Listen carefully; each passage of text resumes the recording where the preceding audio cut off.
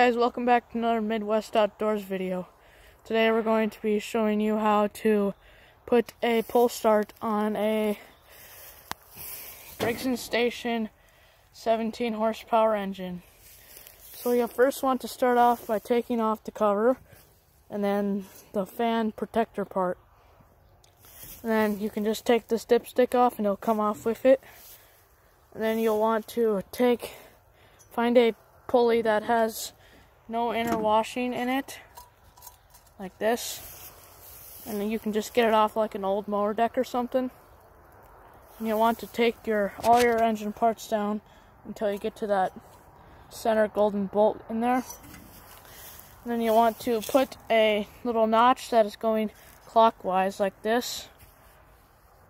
You can just cut it out with a saw and then tie a knot to your rope and your rope end, and then you'll put it right in there, and when you spin it, it'll start up. And then you drill 3 holes that will connect to where your fan belt cover will go. It'll connect to that gold bolt right in there.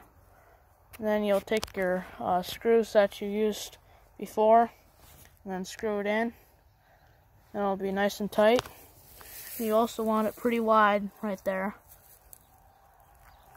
right on the end, and then you'll just pull it and it'll start.